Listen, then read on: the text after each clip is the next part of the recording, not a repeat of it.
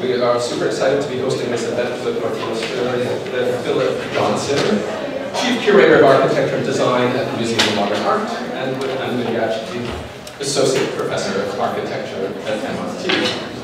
So today Martino is going to speak to us about the current exhibition at MoMA, Toward a Concrete Utopia, Architecture of Yugoslavia, 1948 to 1980. This exhibition, his first major undertaking since arriving at the museum, was co-curated by Vladimir Kulic, and is clearly necessary for a project of this scope to involve a team of researchers and writers who appear in this sumptuous publication, which you should all get. So after Martino's presentation, Anna and I will talk relatively informally with Martino about this major work, and then with some luck, we will all have better and more penetrating questions for Martino.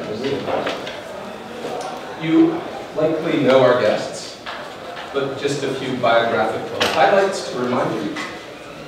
Before coming to MoMA, Martino was Swiss National Science Foundation professor at the Institute of Art History at the University of Zurich, and among, these are very abbreviated biographies. Among his other essays and books, he has recently published Montage of the Metropolis, Architecture, Modernity, and the Representation of Space, as well as Las Vegas in the Rearview Mirror, the City and Theory of Photography and Film.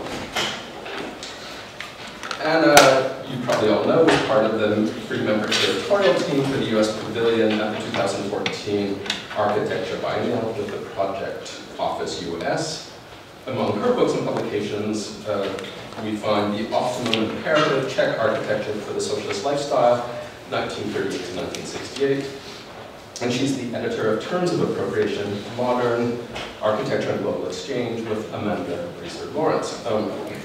And I suppose even more germane to today's topic, I learned, I don't know why I don't know this because Anna's an old friend, her parents were architects in Yugoslavia during the period this show deals with, so she has knowledge of the material as a historian and theorist, and is also through intimate personal experience, which is sort of hard to beat. And so if I defer to Anna throughout today's conversation, you will know why.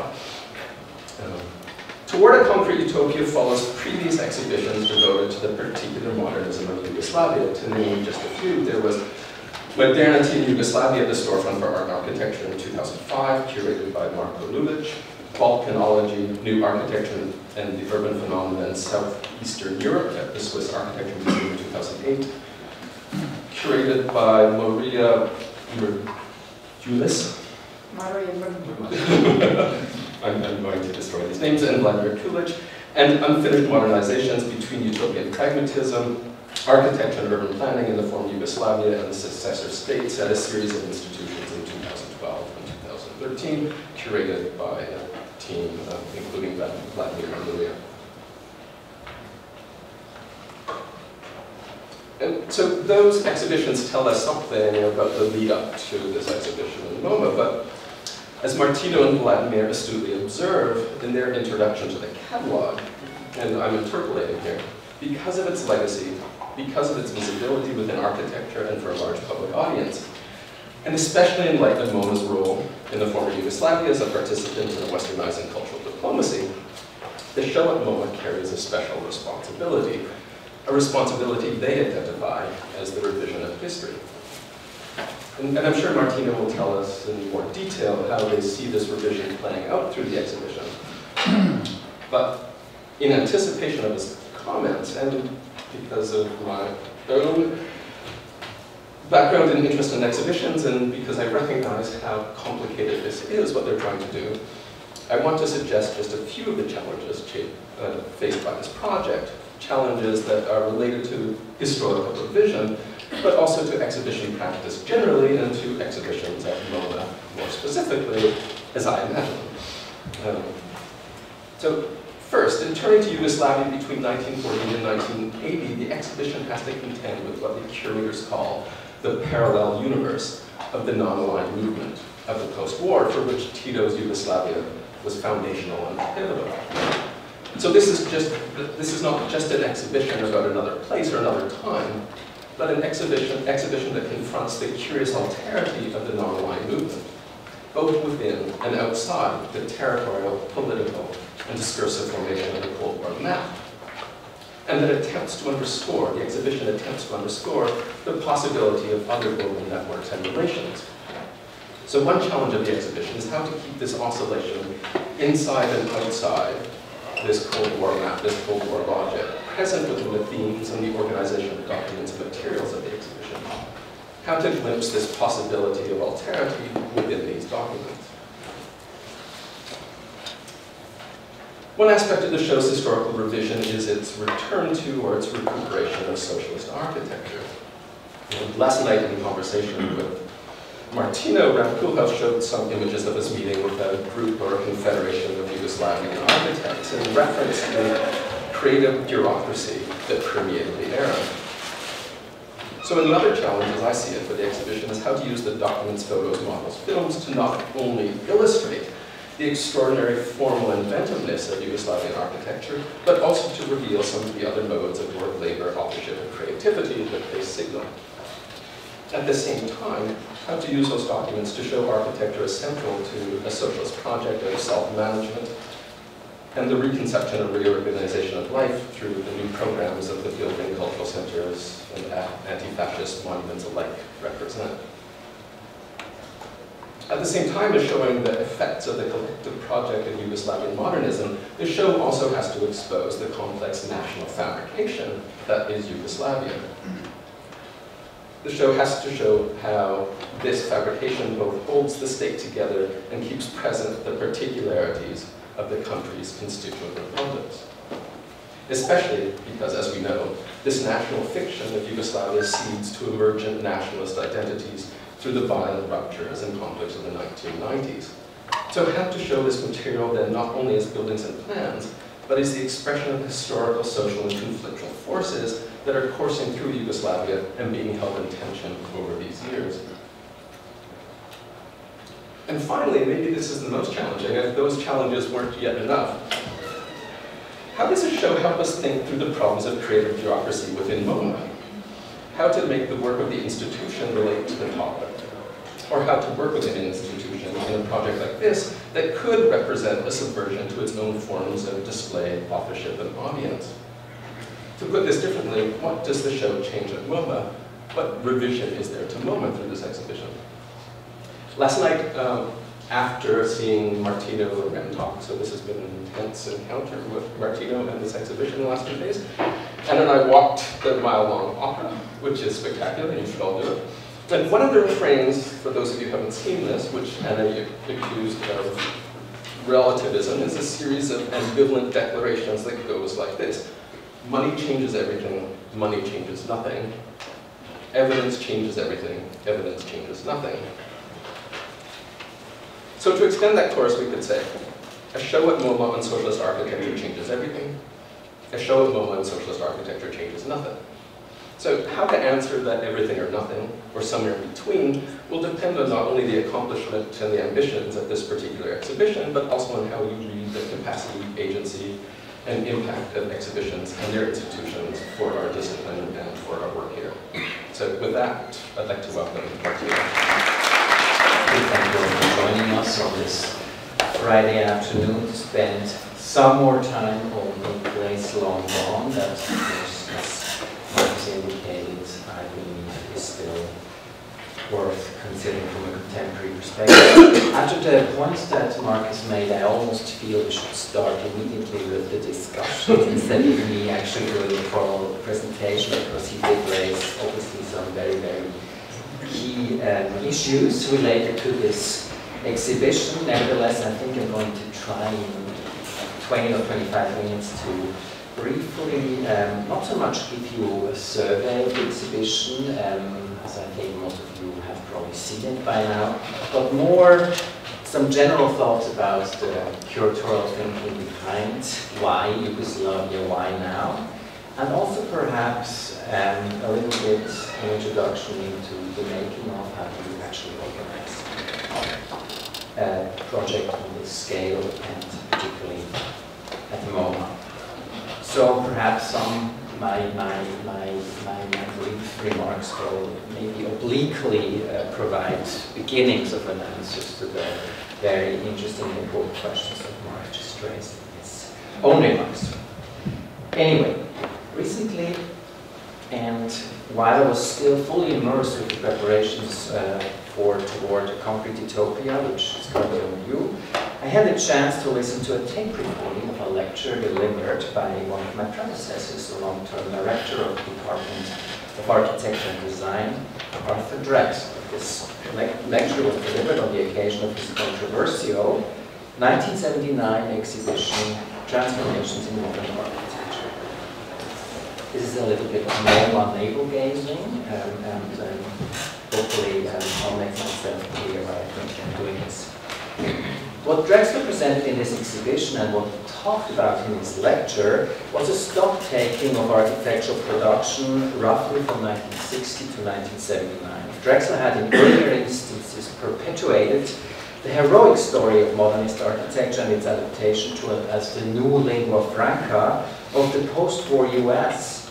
The 1979 exhibition presented a story of decline, a swan song, to the modernist project, as it were, showing you an installation of this 1979 exhibition. The show represented a large number of recent buildings through a large selection of photographs and exclusively photographs, the display of which transformed the contents into a kind of architectural white noise, indicative of Drexler's critical stance. Referencing the political events of the most recent period, so this we're talking about the 1970s, Drexler drew a somber and pessimistic outlook, one that had left culture in general and architecture more specifically in a situation of disorientation and insecurity. What struck me in particular in Drexler's lecture was the fact that he invoked the ability to make people happy as a measure for what is good architecture. Happiness as a category of architectural thinking is, of course, only recently being reintroduced into the discourse by Alain de Botton on the architecture of happiness. And so I found it remarkable that the concept was so central for Drexler's argument back in 1979. I'm quoting him. Among the things that architecture can do and the way we know that it makes us happier is that it gives us the feeling that we are living at the right time and in the right place. Well, the last 20 years has been a period in which more and more of us feel that we're living in the wrong time and probably in the wrong place. And further, still Drexler, we are at the moment struggling with the consequences of our previous beliefs and actions. But the struggle has not yet revealed any new beliefs or actions. Drexler's words resonate with me because they seem to speak to our current historical moment as much as they did to his lecture some 40 years ago. The wrong time and the wrong place. Quite apart from the political repercussions, his comments address a moment in which architecture was able to provide society with a sense of community and was intended for the common good. You may wonder by now why I'm telling you all this, and perhaps it's just a rather digressive answer to the question why a major exhibition on the architecture of Yugoslavia in the Kosovo period should happen now and at the moment. One answer I would want to give is that I believe it is necessary to remind the architectural profession, and perhaps more so the audiences, that architecture can and should be more than a luxury commodity or an academic investigation. Even though socialism came with its own set of problems, and as we know was ultimately then doomed to fail, I believe that studying the architectural production of socialist Yugoslavia in the wider context in which it was produced is worthwhile to remind us of the role architecture can take in constructing a better society based on a shared vision.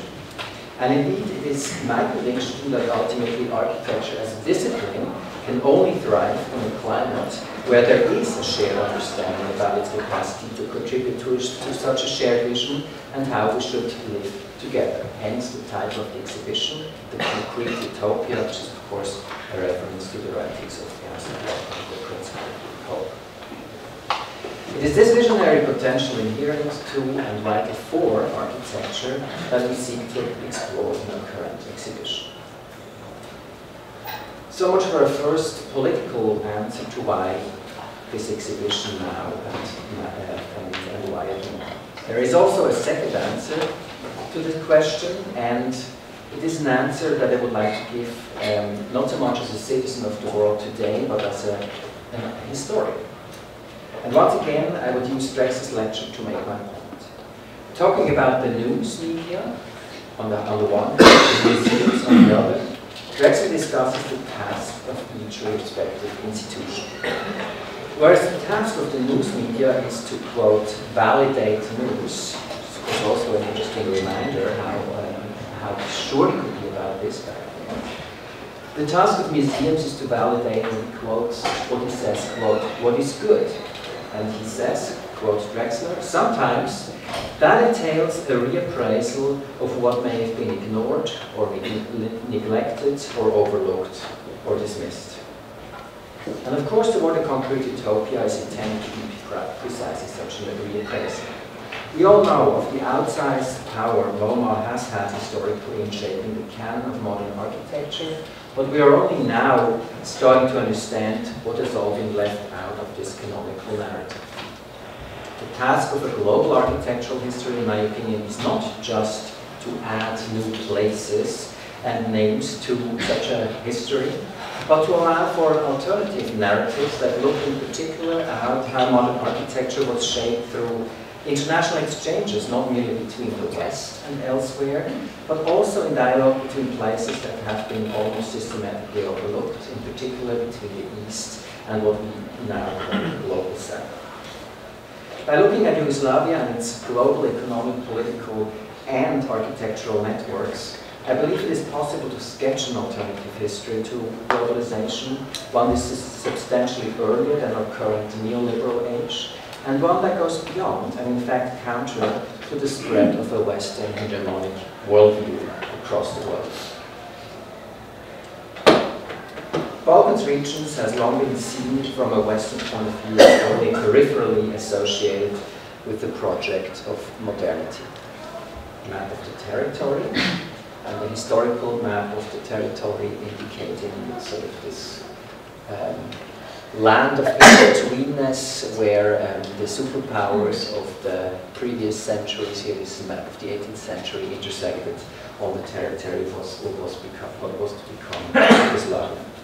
Historian Maria Todorova has shown how the former Yugoslavia has been construed in Western art, literature, and culture as Europe's internal other. Authority was mentioned previously.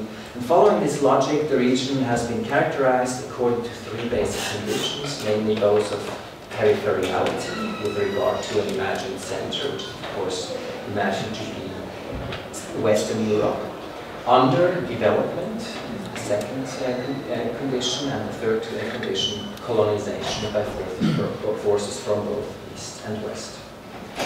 These generalizations apply to architectural history as well, where canonical accounts of architectural modernism tend to completely ignore any significant contribution that may have originated from this region. In considering Yugoslav architects' production and networks of exchange between 1948 and 1980, a very different picture of the region seems to emerge. Rather than a secondary backwater of the modern world, socialist Yugoslavia can, as our exhibition argues, instead be seen as a laboratory of globalization that undermined Cold War era dichotomies. Our exhibition argues that Yugoslav architecture was at the crossroads of an exchange of architectural knowledge and ideas across ideological divisions, political borders, and cultural gaps, producing a cosmopolitan and hybrid body of work that demands retroactive inclusion into the history of architectural modernity if that narrative is to expand beyond the 20th century that covers. Only 3 years after its founding in 1945, Socialist Yugoslavia in 1948 broke with the Stalinist Soviet Union and was subsequently forced to forge new international alliances.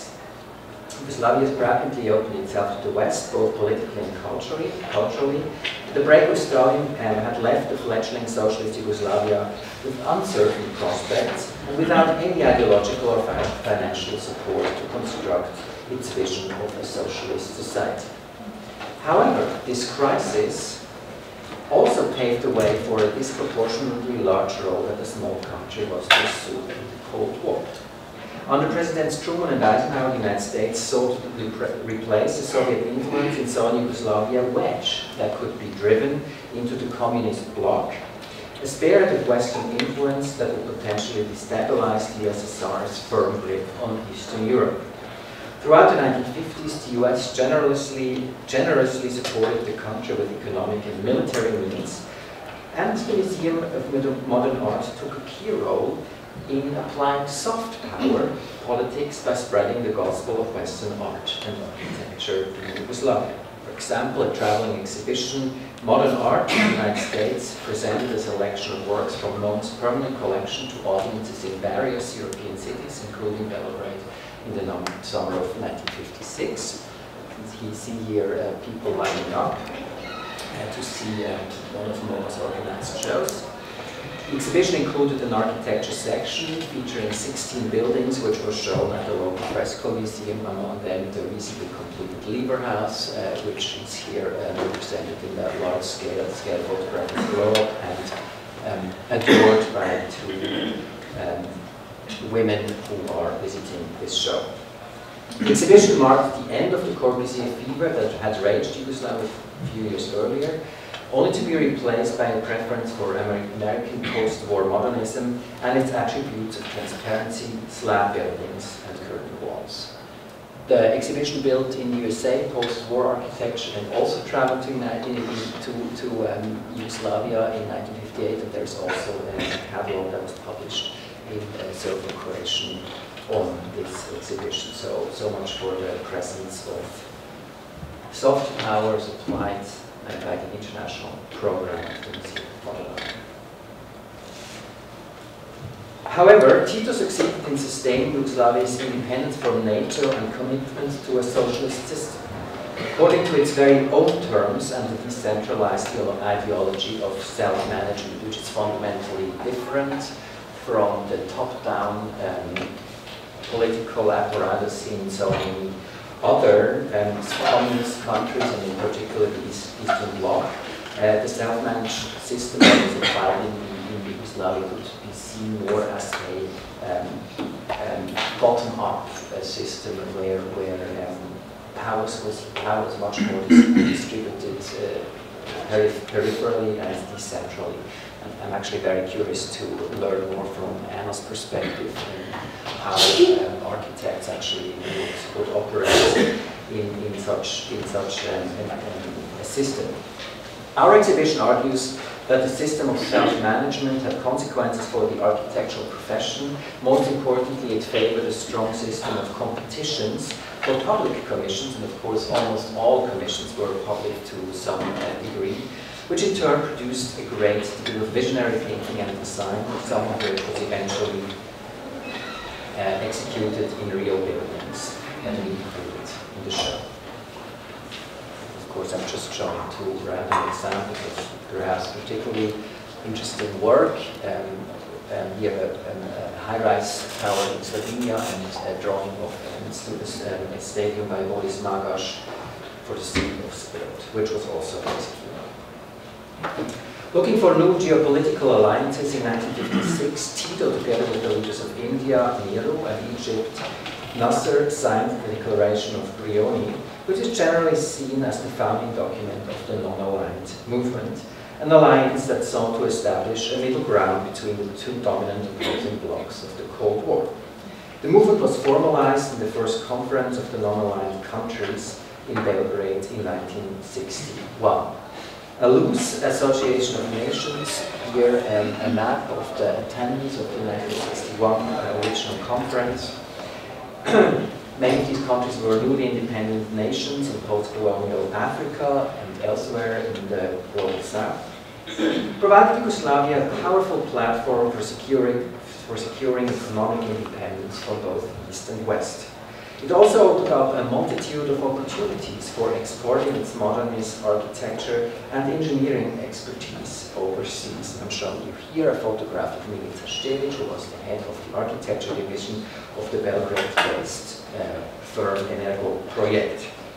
Energo Projekt was particularly successful in this regard. From the 1960s onward, the company built a large number of large-scale infrastructure and architectural projects all across Africa. The most prominent example, of course, is the Lagos Trade Fair complex, which was based on ethnographic research in traditional settlement typologies in Nigeria. For those of you who were present at the lecture last night that Rem Koolhaas delivered, of course, then later came into the focus of his own research interest. So here are some of the original plan drawings that were shown in the show of that trade fair compound. And here some of the research, ethnographic research on traditional settlement structures in Nigeria, in particular here, of course, that was then translated into a plan of the trade fair. So these are just a few very brief remarks on the aspect of worldliness of the global networks of Yugoslav architecture culture featured, which is the topic of one of the four main sections of the show. And I'm listing you here in a brief survey the different sections of the show. We start with a general introduction into the theme of modernization, with the underlying question: how was the formerly rural and relatively underdeveloped pre-war Yugoslavia transformed in a highly urbanized and highly industrialized society within only a few years after World War II. We then go to the global network, which was the topic of what I was trying to sketch out very briefly here. It includes also, of course, the reconstruction of Skopje, tourism, art, infrastructure, and so on and so forth. Then the third section is entitled Everyday Life, and it basically asks the question, so how is the heroic project of modernization, this utopian vision of transforming society according to the ideal image of a socialist society, then actually, how does it arrive in the everyday life of citizens? So there's a strong focus on questions of housing, also of design objects, for the household, and so on and so forth, and also some questions of architectural education are addressed there. And the fourth and final section deals with the question of how is this project of an overarching modernization then moderated with the need for self-expression of different ethnic, cultural factions in a multi-ethnic and multicultural society. Of course, it was one of the defining features of the Yugoslav project. I would like to wrap up this lecture with a few general comments on how I see the role of architecture curator in a large museum such as the Museum of Modern Art, perhaps also referencing what Mark was developing as his fourth point. This task is obviously quite different from that of a colleague in an architecture museum or an architecture gallery in an educational institution such as Columbia University. The key difference is probably that of the audience. While an architecture museum first and foremost addresses the architecture community, an art museum has a much larger, more general audience. This is certainly true for MoMA with our roughly 3 million visitors annually, many of whom come to the museum for the very first time as tourists, and many of whom will not have any particular interest or even prior knowledge of modern architecture, or actually architecture quite generally. So in an ideal world, I think an architectural exhibition in such an institutional setting will always try to be speaking on two different levels simultaneously. On the one hand, it will address the architectural profession and the design audience, and it will try to make a new contribution to architectural knowledge through the presentation and the research. On the other hand, though, it will also try to capture the interest of the general audience and raise their awareness for architecture as an art and as a discipline. In other words, a successful architecture exhibition needs to be, in my opinion, double-coded in that it speaks two different languages at once. And I think this sort of, if you want to call it populist secondary language that I think is important to have is not, it's not something that is just populism for populism's sake, but I think it's actually a great opportunity and responsibility for a curator in such an institution to address an audience that has no prior interest in architecture and hopefully sensitize these kinds of audiences for what we think is important. You know what? So how is this achieved? A few installation shots that I am going to show you now perhaps give an indication of how we try to resolve this dilemma. Needless to say, a large chunk of objects in view are original drawings as well as some original models that we were able to collect from a large number of sources. I'm just showing you here two more or less random examples. And of course, as an architectural historian, I fundamentally believe in the significance of the original drawing and of the original model and the aura that such an object can unfold. So here the responsibility is obviously to elevate these drawings from an archival resource into something that can be viewed and studied in an ideal musical setting. Our show relies on some 50 lenders, some of which are institutional, many of which, though private persons, which in itself was a major logistical operation. Here, two more installation views, one of the Bogdanovich in the monographic space and one of the Uranite monographic space, which give you a further indication of the enormous breadth and diversity of the original material that we assembled.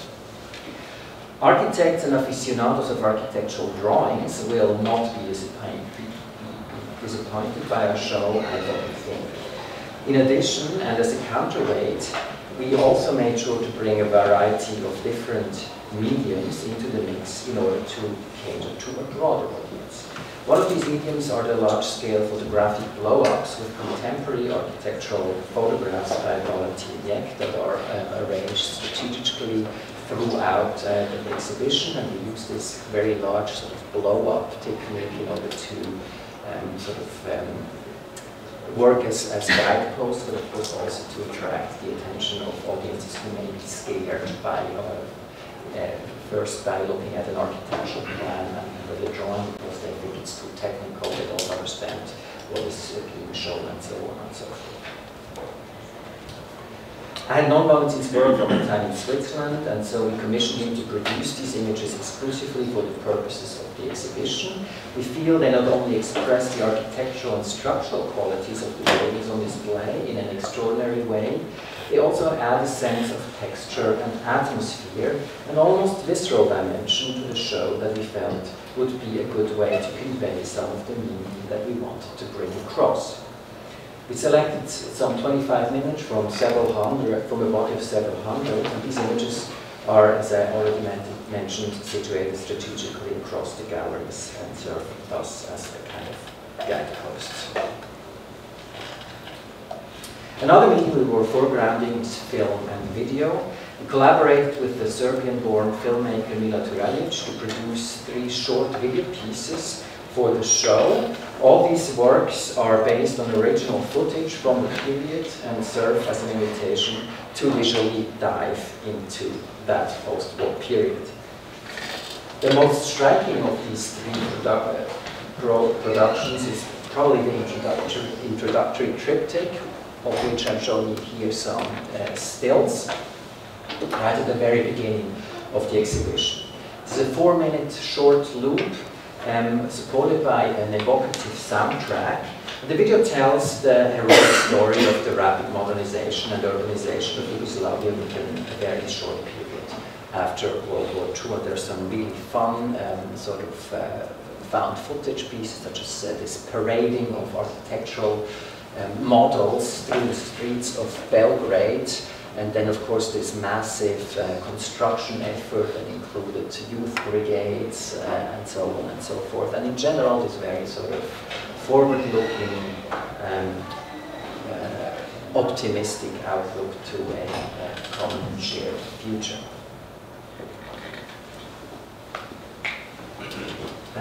There's another 12 video installation, in the design, in the everyday life section that you see here, which is a sort of ironization of the housing projects that we're showing, because it's also found footage but from TV and feature film productions that look in a humoristic way at the problems of moving into these newly provided apartments, and problems such as spaces are too small, there's bad construction, there is corruption on the construction side, people don't get along in these other spaces, and so on and so forth. So we also felt it was important to build in this self-referential, critical note that was already present in Yugoslav popular culture at the period, mainly through film and TV productions.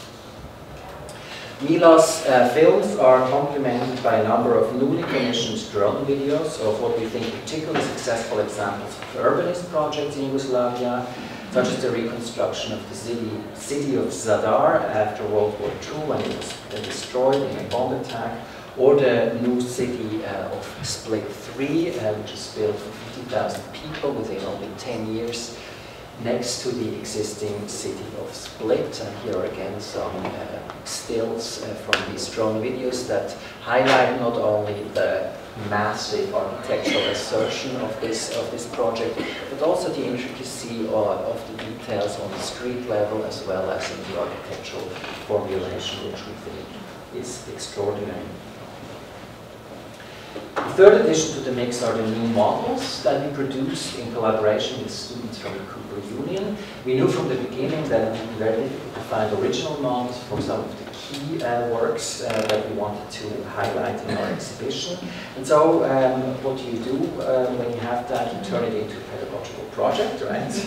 So one of my collaborators, Matthew Worthnick, and I co-taught a course at Cooper Union in the spring of 2017, which introduced the students to Yugoslav architecture. And we asked each of the students to pick their favorite project from, of course, our list, and to form groups who would then collaborate over the semester to work on these models. The task was rather challenging because in many instances we were lacking even basic plans. And of course, there was also no indication of what size, what format should we choose, what materials, level of detail, and so on and so forth. So that was basically the major challenge of this project. The class eventually expanded into a 3-semester endeavor, and I can't stress how extremely grateful we continue to be to the Cooper Union for their unconditional enthusiastic support of this project. And the result, I believe, is spectacular. These models are really outstanding and an excellent contribution to the show.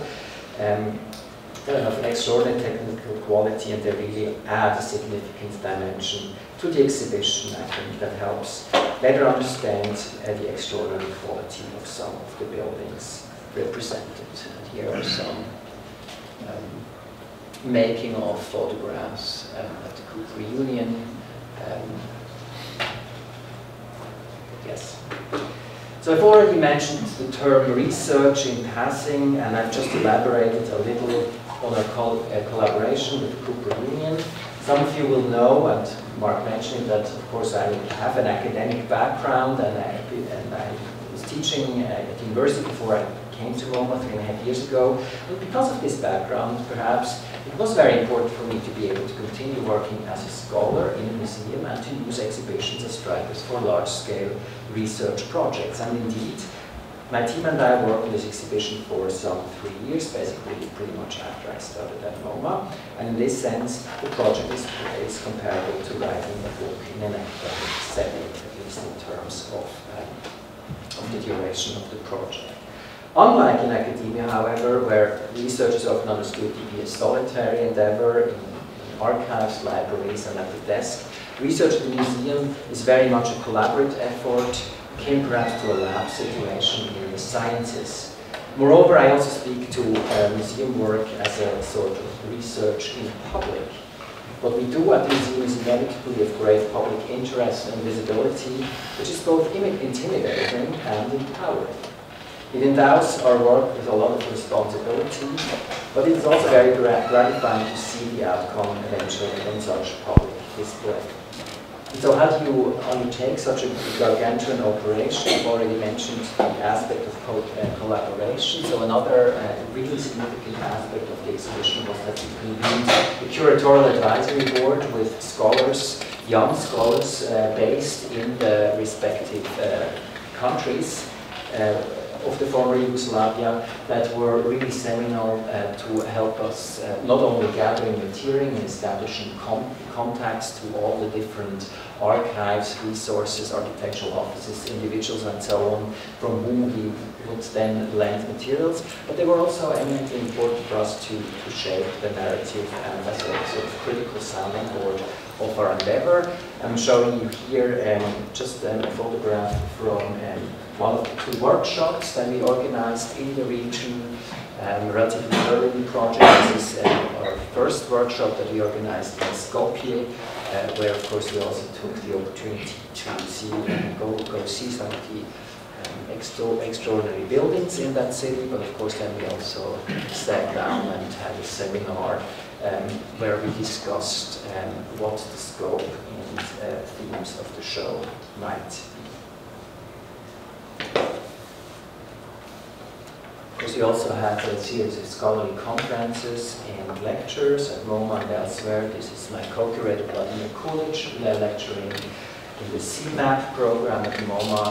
GSAPP is a program of research that focuses on non-Western geographies, and there's a group focusing on Eastern Europe, and so that was also an ideal sort of resource for us to use to explore research and help us get a better understanding of how we would want to frame the exhibition. Then, of course, research in space. Gathering the material and devising interesting questions is one thing, but how do you actually convey these questions or problems in space? The model with our chips, very significant. The work was for many, many months, with many iterations of how space should be organized and so on and so forth. And perhaps unlike what Mark seemed to hint at in his introduction, I believe that there's a fundamental and significant and important difference to be made between a book on the one hand and the sort of the information that is you can convey in the text as opposed to the medium of the exhibition, which I think has its very own fundamental principles of organization that are significantly different from those of the book. And so for this reason, so this is the work on the model here, for this reason it's also equally important for me to stress that our project not only exists in a relatively temporary exhibition that's up for 6 months and then it's gone. Of course we have an exhibition or installation shots, but there's also a book. And for me the book is not, or the exhibition catalog is not just a representation of the exhibition, but in my opinion it has to be an important contribution to state-of-the-art research on the topic at this specific moment. And so we spent a lot of time and effort in putting together this book, which includes a great number of, obviously there's a photographic portfolio at the beginning, but then a great number of essays, relatively long, 3 essays, and then a whole series of shorter essays that look at very specific aspects that we found more important to address and that make Yugoslav architecture unique and different and important to discuss as we believe from a contemporary perspective. And also, and again, I think the book allows to dive into issues such as the sociology of the architectural profession or perhaps the question of gender relationships in Yugoslav architecture that are very difficult to convey in an exhibition and for which I think essay or the book is much better suited. So once again, speaking on two levels and perhaps in two different countries, I think fundamentally important for how I think curation should work. This is too delicious an opportunity. I want to ask questions about the reflectivity of the frames that you use for the drawing. I want this level of detail about the exhibition from its conception to its context, to how that's manifest in every form of spatial and perceptual interaction. I mean, in a way, I feel already upstaged by those questions that you posed at the beginning, because they are the questions I'm posing, or maybe some leveling of the show in the various reviews of it. So maybe I'll zoom out. So recently, in 2017, a youngish Serbian writer published a book. His name is Marko Vidojković. Published a book called E baš vam hvala, which says, thanks a lot. Now, I don't expect you to have read it. Obviously, it's still not translated. It's in Serbian. I'll show you the cover just so you have a sense of the kind of. So it's a cover with the emblem of the country once upon a time, Yugoslavia, with some partisans coming out of it. And so in this story, this novel, which is a kind of a satirical sci-fi, which he himself describes as an engaged novel, politically engaged novel, the key event that basically allows the narratives to unfold is that somehow in 1989, a plane crashed with the entire Central Committee that was in actual history headed to decide the history of the country or the direction of the country, and the whole Central Committee was basically erased in that event. And what continued is Yugoslavia. Yugoslavia continued. In the moment that the novel is written, it is a superpower. It basically has cell phones that compete with Apple. It has GSAPP 1001, like Super Yugo. It has magnetically powered trains between Skopje and Ljubljana, and certain elements of authoritarianism, little bits of nationalism, and the kind of socialist salutations that you would experience in that moment. But through that country, through that reality that I mentioned, there's another one that seeps through at moments in the novel. And that reality is the contemporary reality that is expressing a kind of poverty, hacked phones, more nationalism, reality TV, maybe buildings like the Valentine photographs, would say. And so, for me, for a few minutes, so I'll speak now with one of the hats that I wear. I wear many hats with respect to this show. Maybe the only one that I don't wear as a kind of possible audience is the general MoMA audience that mildly is interested in brutalism, right? That's everything else I am, a child of architects, someone who was forced to be socialist youth or became socialist youth, regardless of what happened else in the kind of history of the family, right? Also historian and a supporter of the effort in the second book by architects.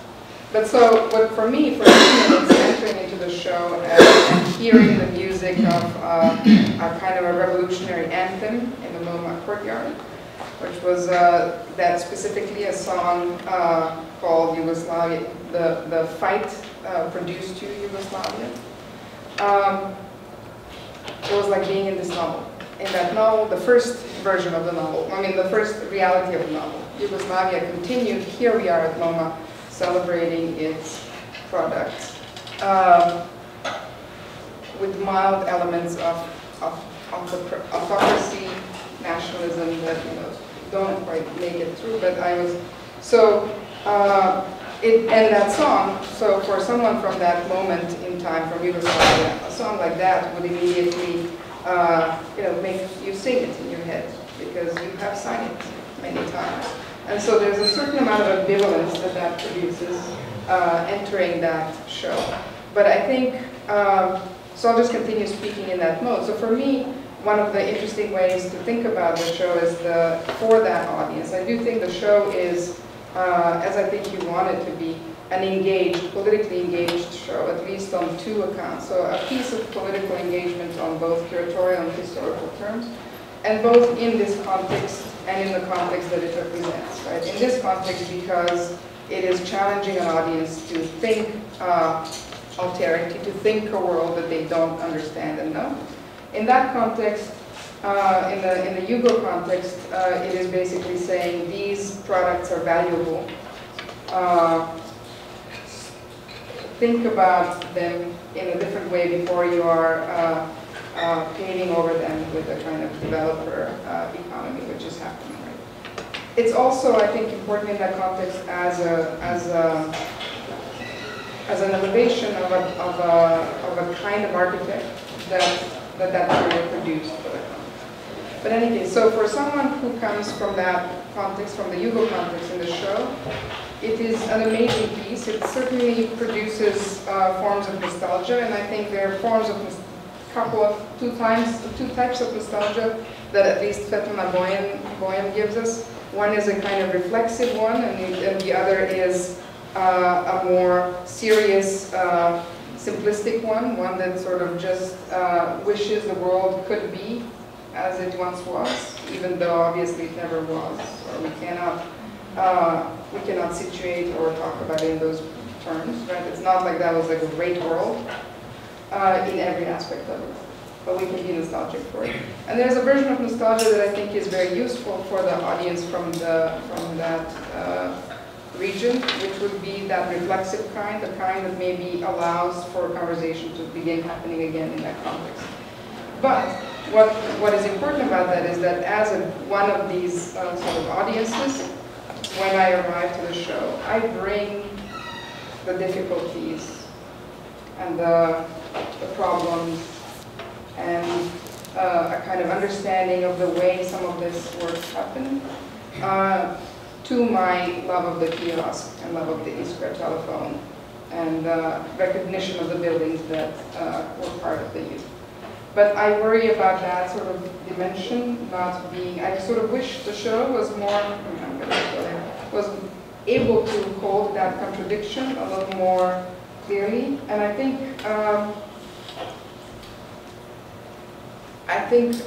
an exhibition ought to be able to do that just like a book, differently. But I think this is not something we have to necessarily relegate to the historical text. We can challenge the show to do it. So when I think about the Valentin Yek photographs, I actually try to give them that role in the show, though I think they don't explain the difficulty or the kind of the other reality that is here behind the work, but they certainly produce it through a kind of mood that they bring into the show. I have many other things, but... Martino, why don't you tell us? Obviously, thank you for these reflections. And I actually, precisely, I actually think, first of all, I think it's not necessarily our role as curators to prescribe a certain reading. But it should be, and you weren't saying that. I'm just saying that as a. I think what an exhibition should try to do is offer sort of, give an offering that makes the members of the audience, wherever they are and whatever background they have, think about that proposition. And so you could walk through this exhibition and I think come out and think, oh, this is actually a kind of a glorification of sort of Titoist, whatever, politics, and it's how, for whatever strange reasons, allowed for a surprising amount of creativity, and not only that, but also that much of that creative potential was activated and actually made into real existing buildings. I think that's also actually extraordinary.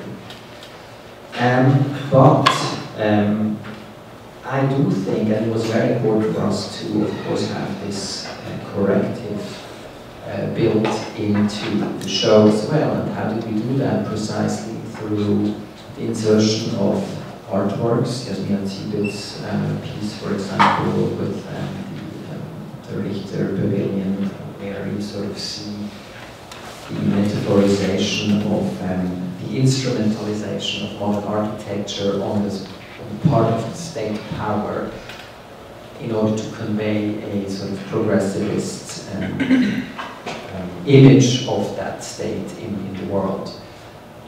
Through the Yek photographs, of course, on the one hand, they are, you could say they speak a little to this obsession with brutalism in the current period.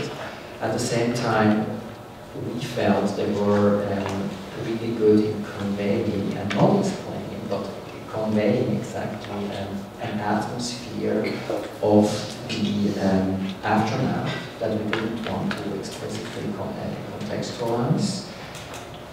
And then there's of course also, for example, the last video piece by a Hungarian filmmaker, which is from film, and it's, if you have not seen it, it's a short clip of a film where three men visit the site of the Jasenov's memorial, which is the site of a concentration camp in Croatia, where fascist occupiers killed hundreds of thousands of people. And so these men revisit that monument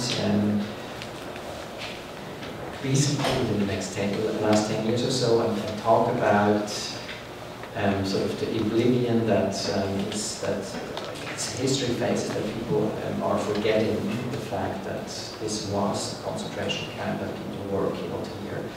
And of course, and they're talking, as you know, they're reflecting nostalgically in a way about this problem of history, which is a problem of the losing witnesses of World War II. But at the same time, we felt that the film was also making a very sort of, you know, was also referencing, of course, the Civil War that led to the breakup of Yugoslavia. And so we felt also, you know, we didn't want to be in your face with that other history. We wanted it to be something that's carried on, and I think that is very present if you want to have the awareness for it, but you don't necessarily need to get an explanation on that. So I think an exhibition is more than just conveying information intellectually. I think there's many other opportunities to do it. By the creation of atmosphere, by illusions, and so on and so forth. And I think that I strongly agree with that. For anybody who saw the show and sees the images, the photographs are unforgettable, nominating. And it's so interesting to hear you talk about them because of your invocation of Drexler and transformations and the role of the photographs in that show, and the idea of insecurity that percolates through Drexler's conversation. And so thinking about how you use or try to mobilize those images, which at one level are grand and heroic and glorifying, but also deeply unsettling and images of a form of insecurity. And so that seems like an incredibly interesting curatorial gambit, to think of how those images can work against the easy complacency of some of the other documents. How can those images unsettle that narrative? And I think how you've tried to do that within the show is a fascinating proposition. So I would wonder then how else could one extend that curatorial strategy of insecurity through the exhibition? And I'm not sure if that's something you were thinking through, or... But I want to go, I mean, this is where I'm sort of going. So I think there's a bit of a paradox between the kind of curatorial voice that we do hear in the text and these other decisions, right? There's a way... In which text? In the Yugoslavia, the beginning text, in almost every text that they describe, all the curatorial works that are on the walls in the exhibition are really supporting a very particular kind of history, right? So you may tell us that we should walk through this and collect our own understanding, but it is framed by the curatorial voice. And for me, this is where I'm questioning it a little bit, because I think the kind of reading of the country and of its history and the kinds of lessons that I think you're asking us to learn from it.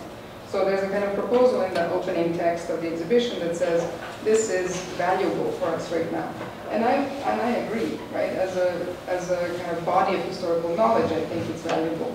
But then I think the depth of that, what we walk away with, is also relevant, right? Precisely so that we don't fall into a kind of nostalgia, which I think Rem was really resisting yesterday in the lecture. He didn't want to uphold the show as a model, right?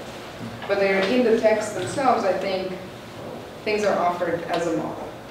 Whereas then at moments we have maybe I'm ambivalent about the Young photographs more generally, because I think they are a very personal and specific and stylized rendition of that architecture. But I like that if they are capable of, or if they're at least a symbol of your curatorial desire to imbue the show with a certain amount of uncertainty and security. Yeah. So again, that was indeed why we chose these photographs. But what do you think about your text? Well, yes, obviously we do have a narrative, and we are, certainly foregrounding something, and I think that is necessary. It's if we were just wanting to show an individual project that we liked for some reason, I think that's not enough for a show. We had a project. So I think there are certain things that are promised in that opening to talk about the lessons from that context, right? The engaged architect who's working on behalf of the collective, who is engaged in the kind of allegorical materialization of that state and self-management in objects, right? So there's some of the lessons there we're supposed to really take away, right?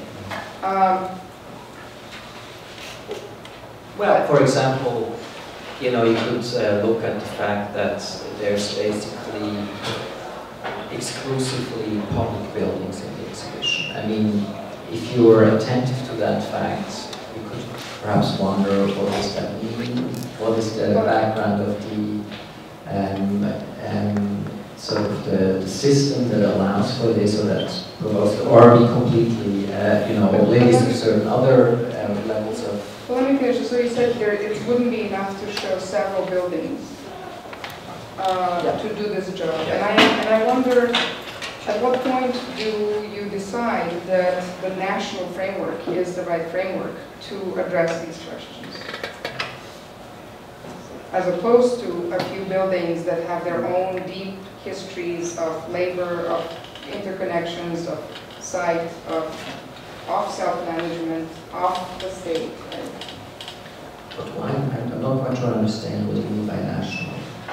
Yugoslavia is no longer a nation, but that's a national, it's a kind of a national exhibition. It's like built in US, built in Japan, built in Yugoslavia to some extent. I disagree. I think we chose Yugoslavia, and Yugoslavia is significantly different from a national exhibition in that in itself it was divided into these relatively autonomous constituent republics. And what we were interested in exploring there was not so much the construction of a national, whatever, heroic story, but rather investigating how this overarching project of a shared modernity was moderated and reflected on and countered to some degree by the need to give specific identities to the different ethnicities and religions and so on that this body constituted.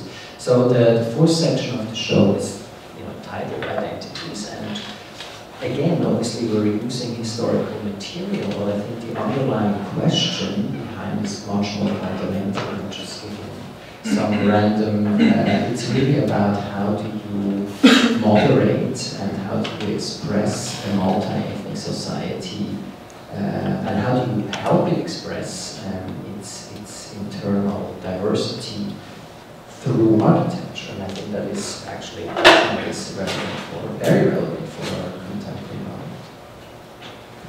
moment. Thank you both.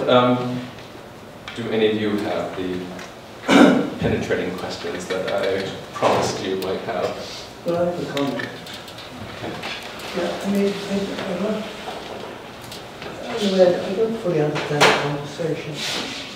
I mean, what's at stake anyway? Because I think one look at the show also in the present context, worldwide context. I think one should look at the show in the context, this present historical reality, where the swing to the right worldwide is enormous. And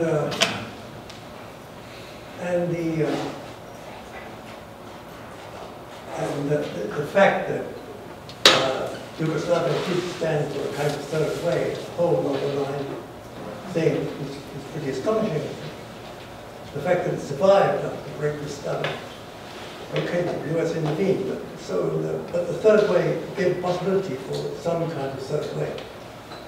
And we're long from that today. And so I think that's the context for the show. And the other thing is that, while on the one hand it shows Stage 3 and Zada as they are today with these drone photographs, etc., which are pretty remarkable things to look at, from the point of view of the chaos which we are proliferating all over the world, and that incapacity to make anything now of any kind of collective consequence. And then, you know, the show ends with these memorials and with this absolutely mind-blowing map of the number of war memorials in Yugoslavia, and the narrative tells you that these war memorials have been destroyed by certain factions and so on and so forth. So if you really do look at this exhibition and go to the end with that famous film which Martino just referred to, you know, and all these, and also the ruined buildings that the photographer takes, ruined monuments which you don't really understand because they were partly also buildings.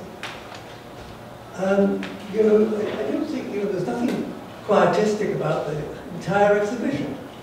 I don't see it as a kind of flattening out of the rivalries which divided the Balkans before and divide the Balkans again, you know. And so I think that speaks to really, I think it's an astonishing exhibition because I think there are many, many levels at which it operates. You know. Above all for me, because I happen to be a big admirer of Ravnica, showing Ravnica, you know, and also what Ravnica could teach for 30 years. Unknown figure, basically, Ravnica, and many other unknown figures. So I think from that point of view, I understand, you know, maybe if you live through it, you have, you know, the wound, so to speak, you know, would be omnipresent. But I think this map of the war memorials is just devastating, right? What are they talking about, except the same thing? Oh, absolutely. I mean, I think the fact that we have a show on a body of work by socialist architects that was coordinated in large part across the state or within each state of Yugoslavia is amazing. I think it is very important to think about that right now. What does it mean? So in that sense, I am absolutely aligned with the kind of hope that I think the curators hold out, that we can learn from this difference, and that it is crucial that we do it as soon as possible, right? But I also think that there are certain dimensions of that history that are flattened and that are relevant. Relevant precisely to support the desire to learn from this further. And they are, in part, I think, flattened through certain curatorial choices. So for me, the key one is the one about authorship, and we have, it has come up a little bit, and you said the best place to deal with authorship in this show is in the book, or the kind of sociology of authorship is in the book. I happen to think that basically if you look at the show right now, anyone from a context that isn't second world context is going to walk away thinking, here are these great architects who in their own bureau somewhere are inventing projects that, that allegorize self-management and the collective. They're not going to understand the kind of complexity of the enterprises, self-managed enterprises of architects who worked on it. They have only received the name of the architect that is understood to be somehow the ideator of the project. There is no sense of the kind of machine, architectural machine, that stands behind the production of a socialist country in this way. So for me, that is a really important dimension that isn't there, right? I mean, the other thing I would say is that we don't understand the machine that's behind our own production. I mean, the way in which, you know, you think one person produces the building, well, it always takes a multiple number of people to produce a building, so we don't recognize that either. That undisputed, but in this case, we have a kind of a collective machine that is producing for a collective. Well, once again, though, you know, I think, of course, you could have produced some, you know, visuals, some diagrams, and tried to explain that. It would probably have been a failure. Well, like most diagrams in architecture shows are usually completely incomprehensible and illegible. Nobody would have been interested, and or we could have, you know, filled our walls with lengthy texts explaining.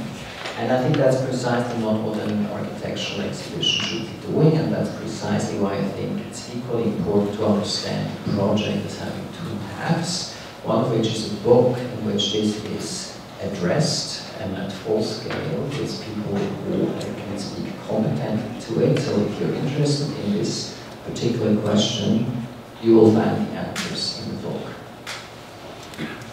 We have some other questions from the audience, but just to come back into this, one reason to think about what's unsettling about the images and how they represent some form of insecurity is not to allegorize, but to represent what the project tries to do. In its attempt at revision, it tries to unsettle. In turning to socialist architecture of Yugoslavia for this period, it tries to unsettle coded history, it tries to unsettle MoMA, it tries to unsettle the way we think about architecture at this moment in time.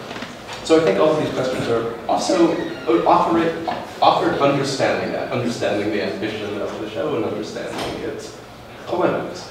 But the harder question for everyone, which is why I think all of these questions recognize the impossible challenge of doing a show like this at MoMA now, is like how to bring that into the structure, the form, the management of, the perceptual management of the documents within that space, such that the insecurity, the unsettling ambition of the project can come to the foreground. And you've already pointed out that it's almost impossible because everything has to be double-coded at the moment. It has to both perform that way and it has to perform in a populist way. And so every gesture toward making that reading more acute simultaneously has to step back from it. And so there's a very curious, I mean, I think every exhibition has this problem to some degree, but this is what I was also getting at the moment. I think it's a very particular problem, which is why it's almost unimaginable how one deals with that in this context, which is why we're happy to hear you talk about this. But that's not really a question, it's just to come back to this problem of revision. Okay. I think that's actually a very interesting point you're making, and I actually see it a little differently. Yeah. Of course, you could say that having, you know, sort of the need to address a larger audience leads to a certain dumbing down or flattening out. You could no, but I mean that's basically what we're hinting at. But it's a problem that makes an architecture exhibition at home somewhat problematic.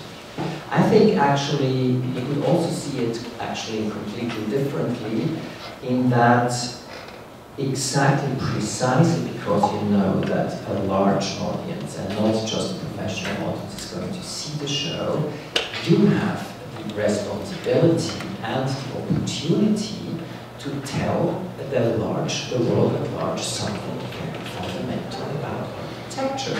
And I think that is exactly what this exhibition is trying to do, and honestly, I think it's actually doing it quite successfully, at least from the many reviews that I've read, in that people actually get the fact that this is a political proposition in a world that I feel I'm losing. I'm not quite sure I'm actually living in the right place and at the right time. And so, maybe it's nostalgia, but actually I think it's important to remind people there are other ways of thinking about society and how architecture should interact with society. This is one historical proposition. It may not be the best one, but I think it's an interesting one to consider for us. I mean, I love that part. So for me, I am totally with you. For me, the question that I heard Mark pose is partly, and maybe I'll paraphrase it, how can, so right now what we have happening is that this material is coming to MoMA and challenging its audiences to think otherwise or to think alternatives. What we could also have, or maybe the question is, how does this body of work challenge MoMA when it's presenting it, right? Because maybe some of the ways in which MoMA has been used to thinking about authorship, objects, images, could be challenged by this body of work. That's interesting. Could you make it a little give an like example?